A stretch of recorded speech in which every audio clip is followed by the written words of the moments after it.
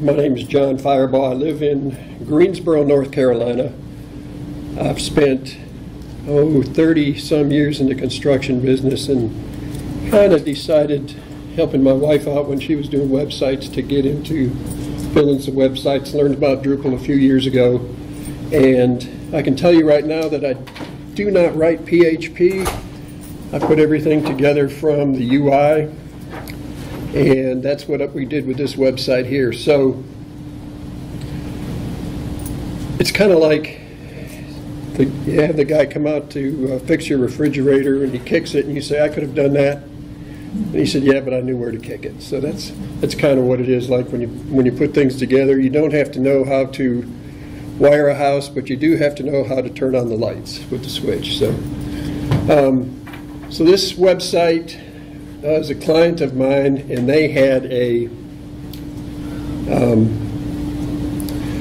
no online presence, and they wanted to just have a brochure website. So basically we started with a brochure website. But before I go on, I want to say that the sign up there, Firebaugh City Limit, that's in California. That's my son.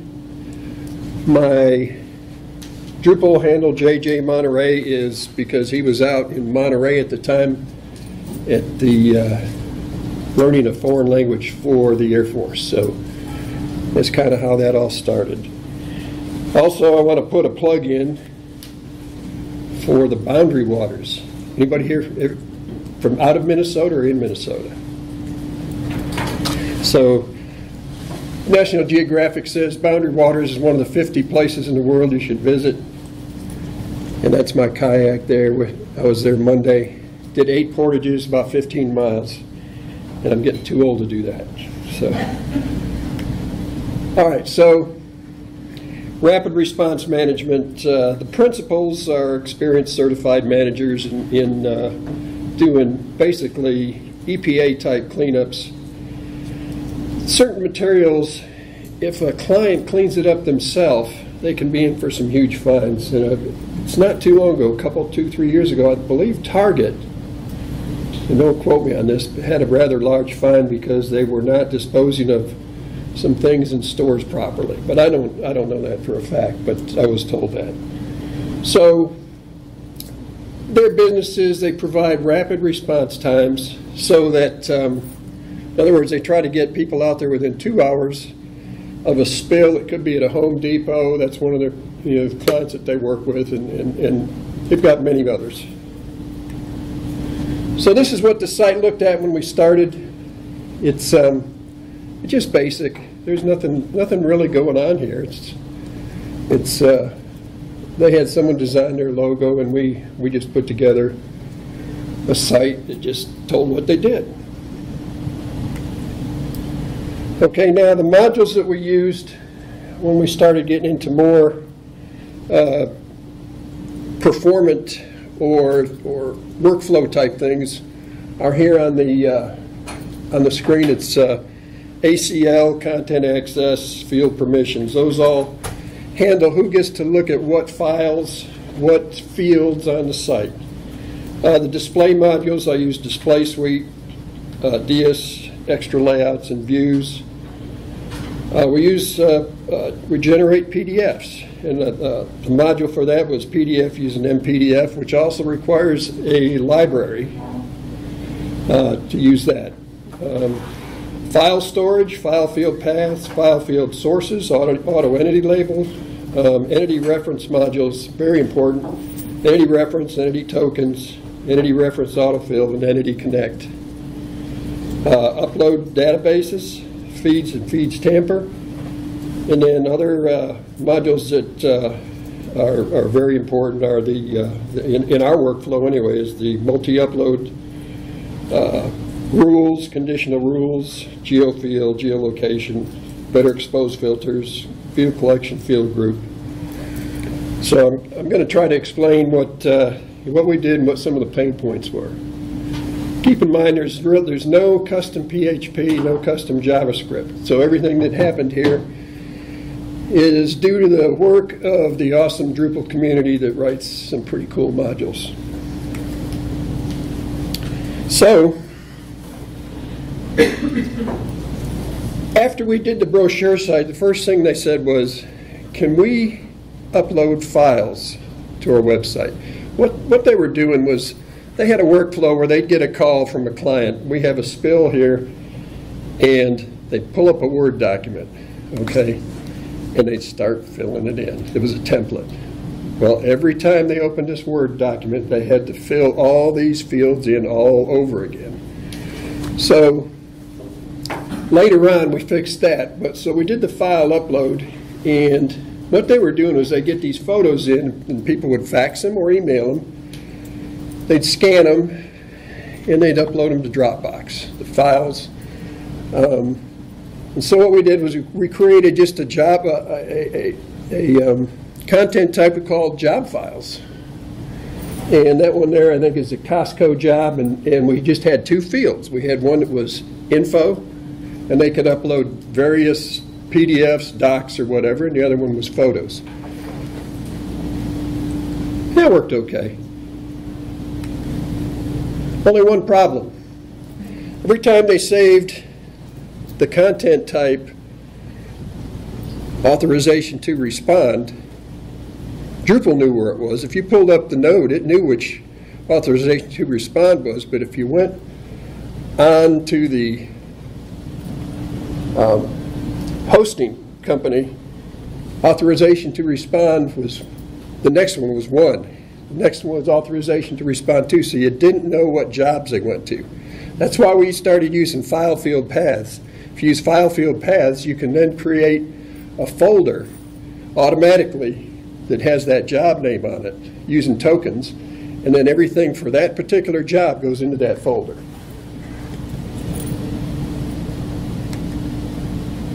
So basically, this shows the how we started labeling each file. So they upload this PDF that's called Costco 0823 PDF, such and such PDF. And it automatically, using auto entity label with tokens, we could create that file. And if you look over then in the folder, we also created that folder using file field paths. So everything related to that job then is in that folder. So later on, if you had to search for something for some reason that you didn't, you needed to have all that information, it was then segregated. Kind of like making a tree instead of a whole flat file that everything's there and you have to search through the whole thing. So that's file field paths. Okay, so this is the setup for file field paths.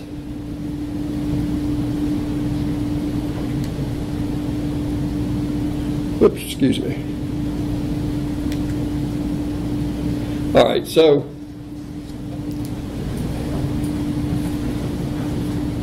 you can see at the top, there it is right there, that it's using the token job files. The path is job files / node title. By the way, these are all in a private folder so that it's not publicly accessible. And the file name was generated by,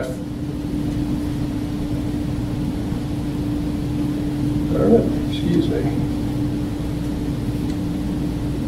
The file name was generated by tokens also. It says name only original, extension original, blah, blah, blah.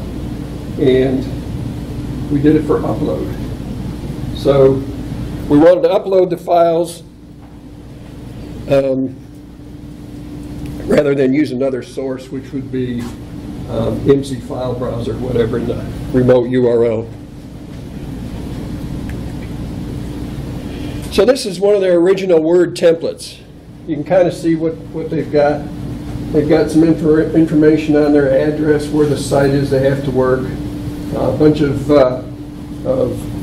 different things, and they would fax this out to people or email it. This is what we ended up and created. We created so you had a node, and the spill report was generated like this. Is that the spill report? Yeah. So after they sent people out in the field, they used to have to fill all this stuff in. Now that we use an entity reference, a lot of the fields will autofill. I used Display Suite to set this up so that, no, this is their old one.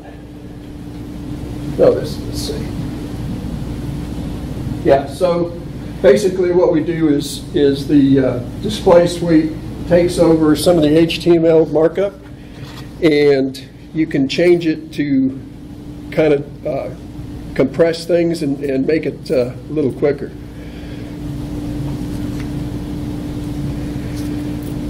So one of the things we did with this was, and I want to say, it's kind of got cobbled together because they'd come to me and they'd say, we want to do this, and we'd add one thing. Then they say, we want to add this, and we do another thing. So one thing you have to do is you have to kind of look at their efficiency. I made a lot of changes to their workflow just by going into their office and saying, well, you don't need to do this, you don't need to do that. So basically, we streamlined the whole process. So now they get a call, they just go right to the website and start filling out the form. So this is the workflow. Identify the current documents generated, the flow order the client uses, identify duplication, which they had a lot of duplication, bottlenecks and other needs. Identify all the fields required to generate the documents, and there's a lot of fields.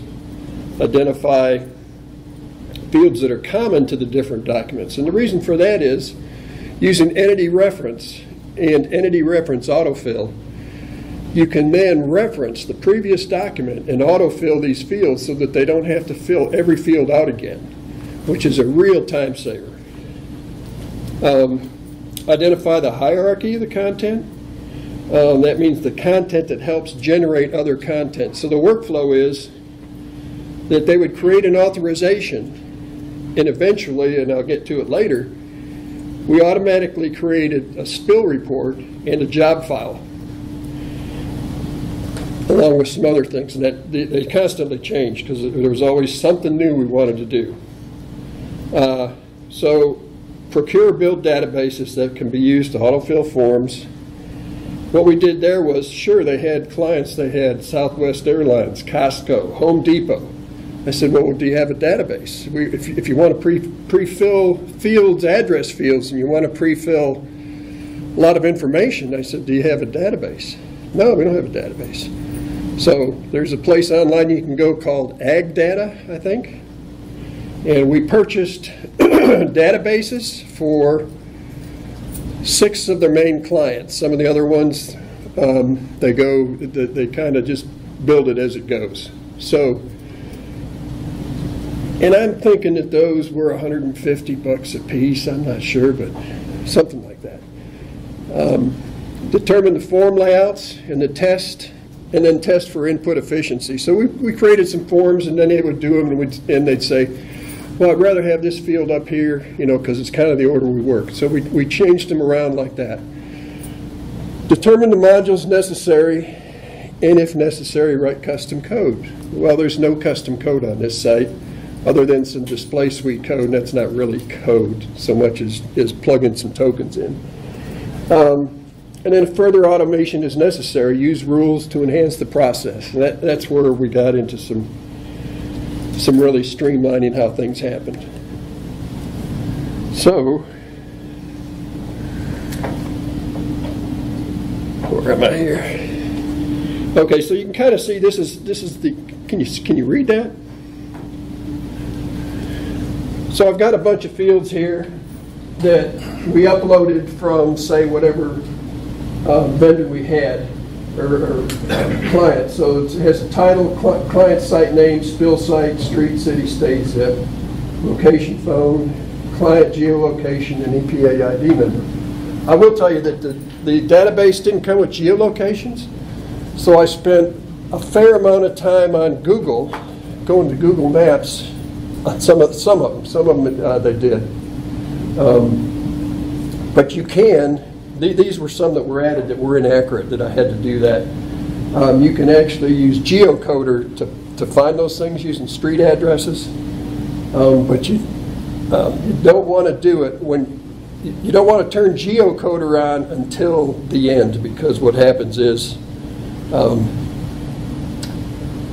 Google will, you get too many hits and they'll shut you down. So there's actually a presentation discussing that. Mike Anello is here from Florida.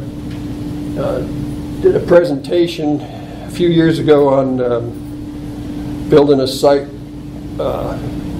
in 45 minutes with geolocation for like farm.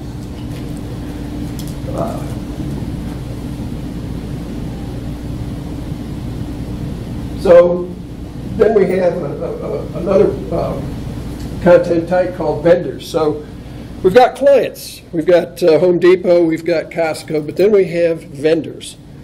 So one of the things that makes this company unique is that they handle waste response in the entire country, all 48 states, and they just recently did a rather large one in the Virgin Islands.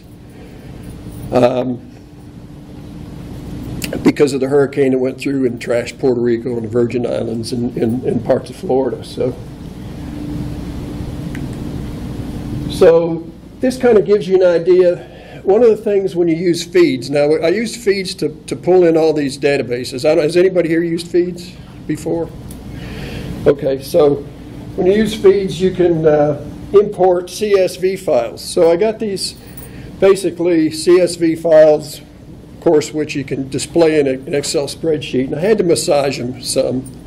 But one of the things we found out was that on their forms, they had the same field sometimes 2 or 3 times. So what I had to do was I had to take a field and map it to 3 different other names. So I had I've got the client store number, and I mapped that to title, and I also mapped it to the spill site name and then to the Costco site name or whatever the other vendor was. So we imported all this database information for all these people. And you can kind of see the display in the upper right that shows what the actual node looks like for a vendor. Yeah, that's FedEx. That's a vendor location or a client location. Also, let me stay here. I need to come over here. My screen's at too high resolution. Can't read it.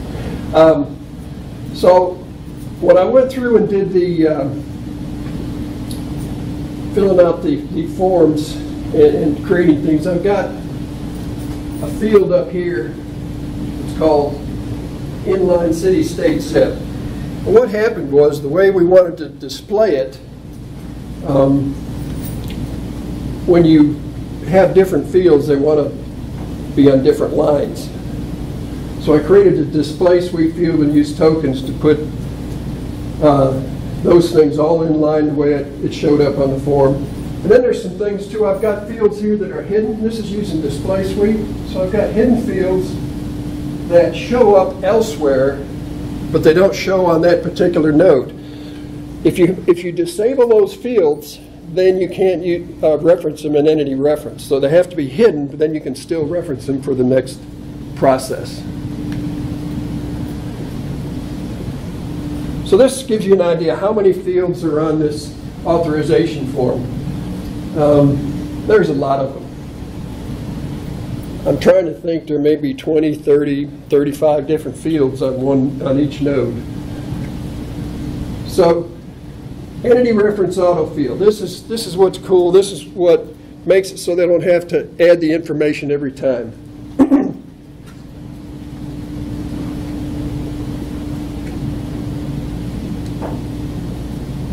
So up here it's entity reference autofill.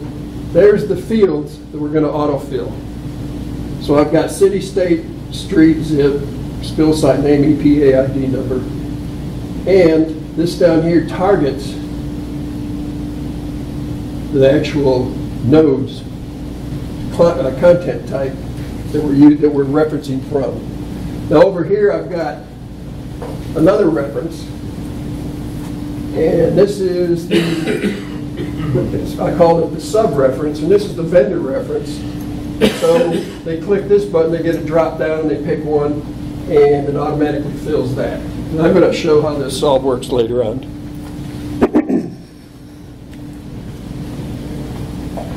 So when we do the spill report, I'm referencing a lot more fields. All of these fields are fields that come from the first entity, which is the authorization.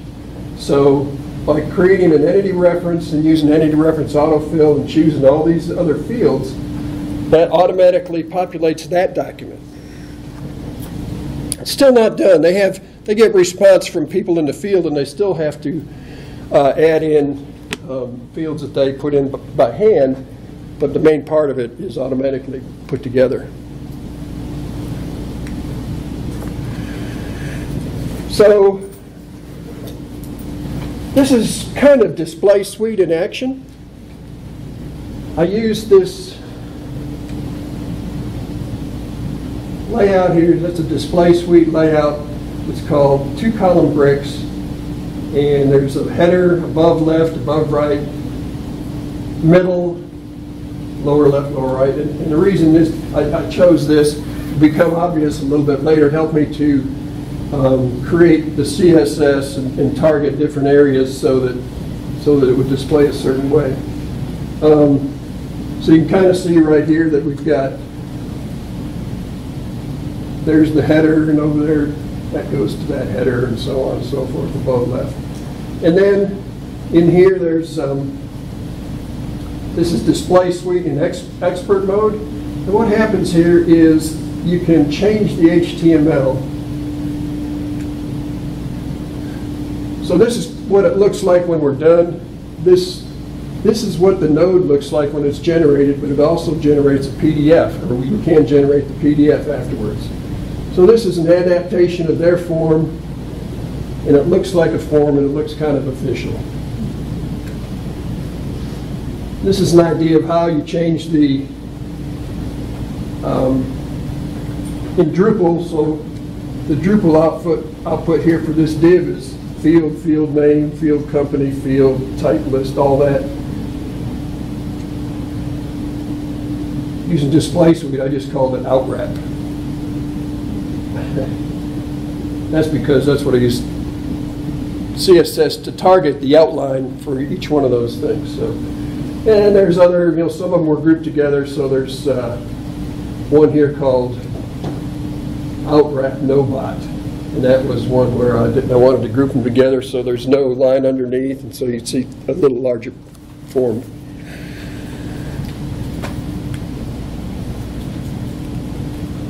Okay, to generate a PDF, there's different modules for generating PDFs, but what I used was the PDF to mPDF, or using mPDF.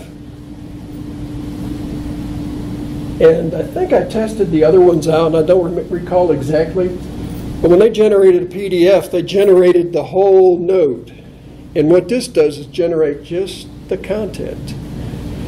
So, in other words, you saw the PDF. Let me go back here.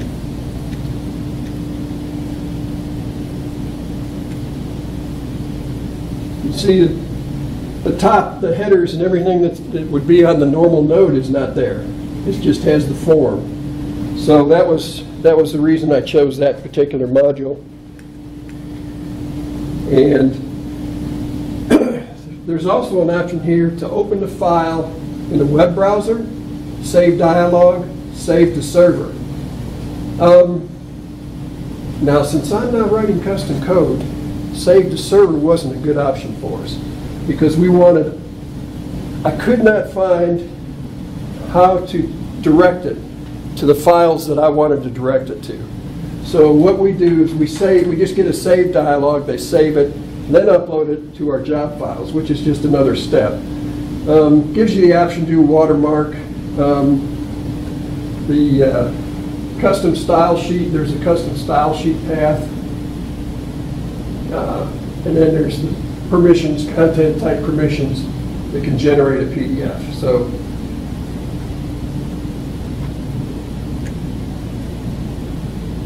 okay, display suite code field. This is where I was showing the inline city-state zip, so I just wanted to create something that had it all in one line, and basically it's just a lot of tokens here. Node field city, node field state, node field zip code. Text format is display suite code, and of course token is chosen. And I chose to do that on nodes. Now, this is not a high traffic site. Essentially, they're using it just to do their workflow. They do have a front page. You know, they've got listing, the brochure part of the site. But everything that's really important to them is happening behind the scenes. So if you're not logged in, you don't know any of this is happening. And for that reason, some of the stuff we didn't really even try to enhance the SEO on it because we don't want anybody going there anyway. So, all right. The job files content. At first, as I said before, I only had two fields. I had a job files and I had photos. Now I've got things like title, instructions, authorization, client job information, spill report, client invoice, rapid response invoice, blah, blah, and on down, waste profile. The reason we did that was they had decided after we had their job files that they wanted customers to be able to view them, right? You're a Home Depot store, you want to see your report, you could go there, you could view the report, you could view your invoice, you could view a bunch of, different things. So we created permissions by roles, and so some of these fields they can't see, some of the fields the vendors can see, but they can't see other fields. So there's that's just another thing that evolved, that we had all these fields. So this is an illustration of field permissions. So custom permissions is checked, administrator, mastermind. That's a little joke, I guess. And so it says right here, here's the people that can view it. It's Kohl's, Costco, whatever. They can view that. If you go over to this one, it's just vendors. So the only thing that's checked there is the vendors. So that would be a field that we had the vendors uploading. So to back up a little bit, like I said, they'd get a fax in, or they'd send the fax out. They'd get a fax in. Then they'd scan the fax. They'd scan the fax to a PDF. They'd upload it to Dropbox. They'd fill out their spill report on a Word document. They'd scan that in, or save it as a PDF. They'd upload that to Dropbox, and they were doing all of this by hand. So essentially, it was just a lot of work. So the new job file content, instead of having just job information and photos, we've kind of isolated it. So it says initial manifest, that's actually a separate field. It used to just be job info. So they've got spill report. All these are separate fields now instead of one information field.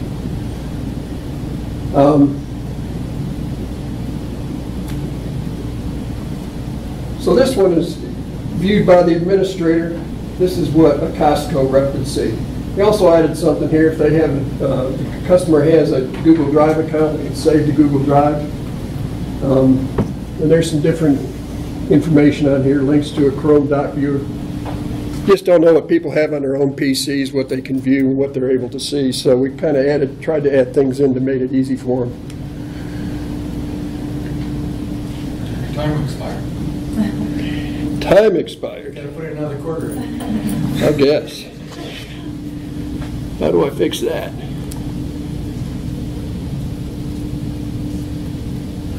There you go. It just went to sleep. I didn't think I'd have it. I even had it on sleep.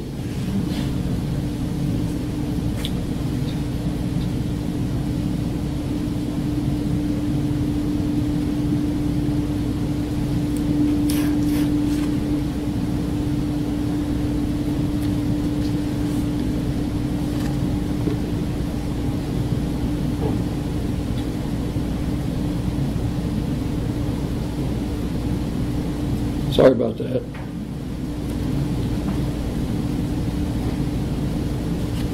All right. I guess that's it.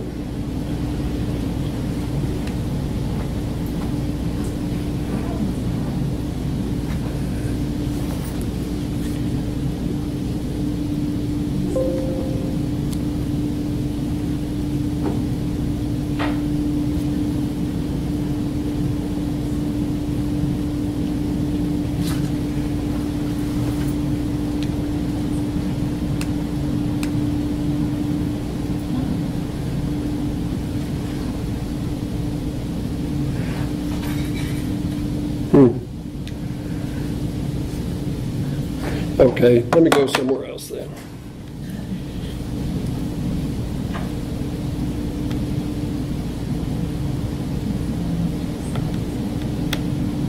I guess that was the last slide. Sorry about that. All right, so here's the website.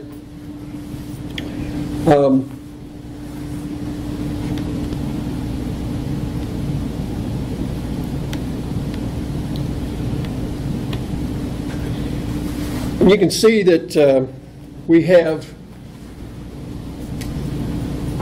shortcuts on the second line of the admin bar. So, and this is my login, this is not theirs, so they don't see everything here, but they do see all the shortcuts. So there's shortcuts for AutoZone, Costco, Home Depot, Kohl's, O'Reilly's, and so on. So if they wanted to do, they get a call, and it's Costco, so this is what pops up. We've got a form here, and this is also using Display Suite for the form. A lot of times when you do node input, everything's on one side. So I've been able to make a two-column form so they can see. Things typed in red are reminders of things they need to do. Now, the interesting thing is here, if I go to here, go down and choose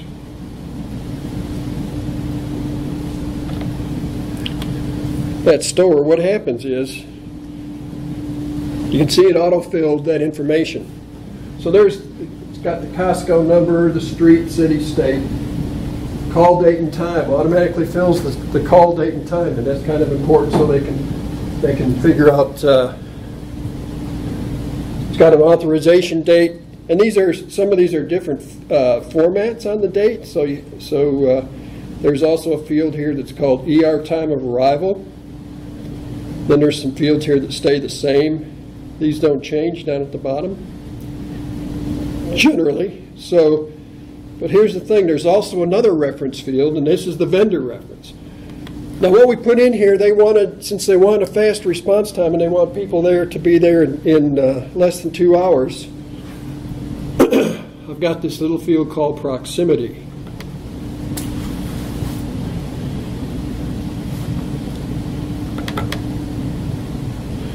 So if I put a zip code in here and apply it, and this is not going to be one for that particular job, what pops up is the different vendors that they have that are close by. So this defaults to 120 miles, which they consider to be two hours. So that's using the geolocation field that we had, and then using proximity. I think there's a geolocation proximity module too.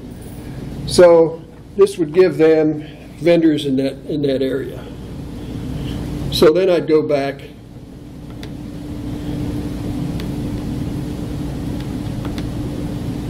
and I'm all new here again because I didn't open it in a different window, which I normally do. But so then they go to this field here, sub reference, and they could pick somebody here, and that would automatically fill out different things here. So there's their name, their office location. The only things they have to fill in then, generally, are the caller name, the caller phone, the on-site phone, the vendor, even the stuff on the right here doesn't. The PO number, they have to fill that in. So there's probably 5 or 6 fields all they have to fill in. They don't fill out the whole form. and then they can save it. So, you know, if I go to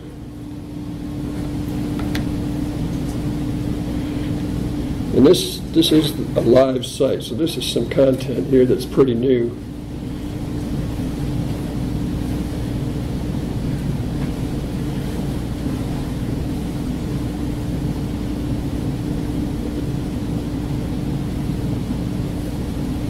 All right, so I'm going to pull this one up. You can see when we use the that PDF module, you get a little tab there that's generate PDF. So if we come in here and I generate PDF, and I click that,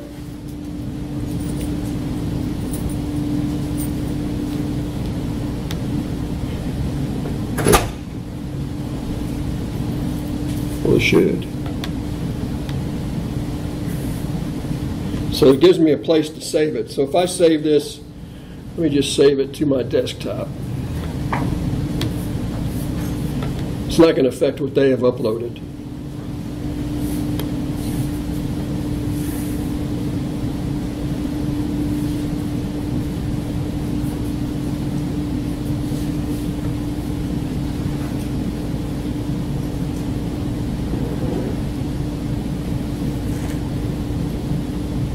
Oh, I guess I didn't.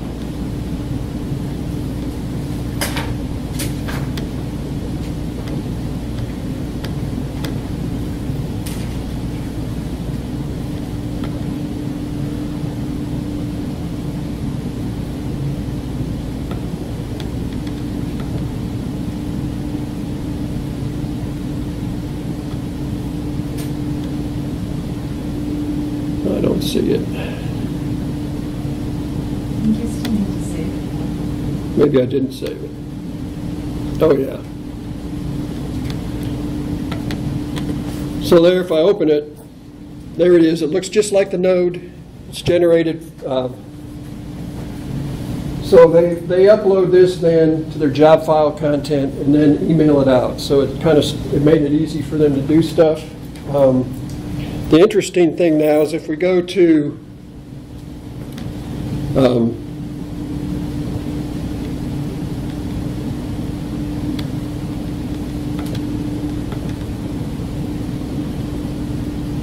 going to go to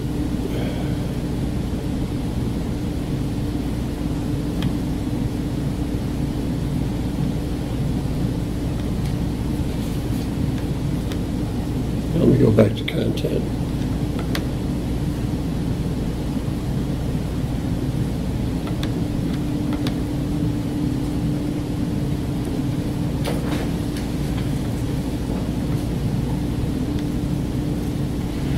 So I've got this file here. This is a node, and this does the same thing. And you can see that these fields are also auto-filled, most of them, from the authorization. So they have a few fields, again, they get calls back, they have to fill them in, and so on.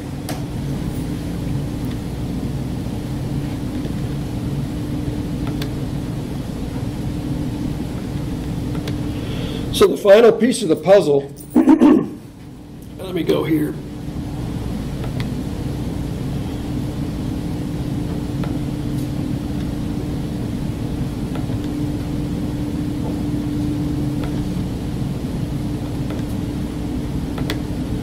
The final piece of the puzzle was they realized that they were still getting files sent to them that were getting faxed and emailed and so on, and they said, well, why don't we see if we can get our vendors to automatically upload them to the website.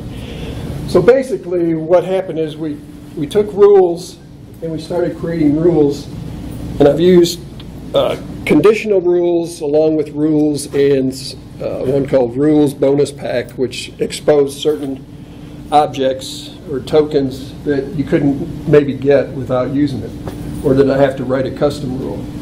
So essentially what happened was the event was after saving authorization, create a new entity, and the entity was content type job files. The title was node title token JF. So it had the same name as the authorization, okay, the node title, but it had JF, so you knew it was a job file when you looked in the folders. Okay, so the next one, you save the entity, then you create the spill report, and the same thing. It had node title /SR for spill report.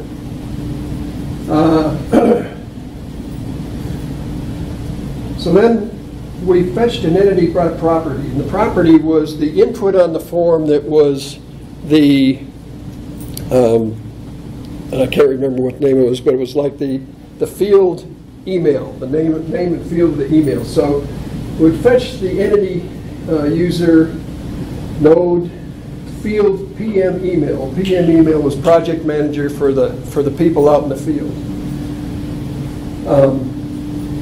Then we had a condition. We checked to see if that email existed on the site. If it didn't exist, we granted access by that user.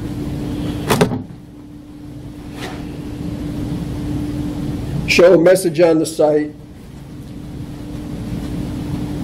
Send mail. Hey, you've got access to the site.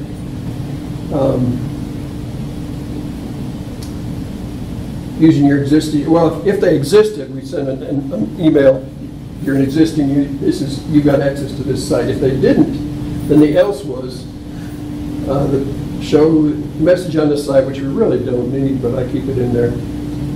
It just shows the people inputting. Create a new entity. So we created a new user, then permissioned them. I did some string manipulation to give them a unique login. So created a temporary field, reversed the string, set a password, granted them access, and so on, sent them an email. So, and then we have conditions like, and I didn't write the whole rule here, but so if the information came from this company called 3E, and they were 3E dispatch client, then that company was granted access also to look at the information on the site. Now what that company is they are another middleman for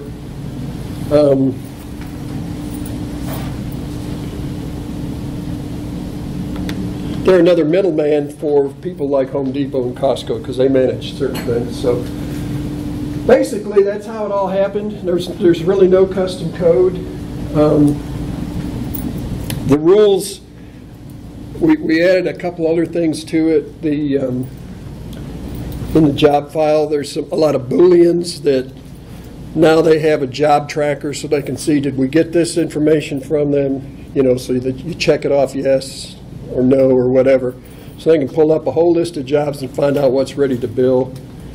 There's a whole lot of things in there. The next version will be a lot more compact, and because they kept asking for functionality as we went along, and it works. They're happy with it, but we know we can do better. And I won't say it's the best, but it does work. So that's it. Thanks.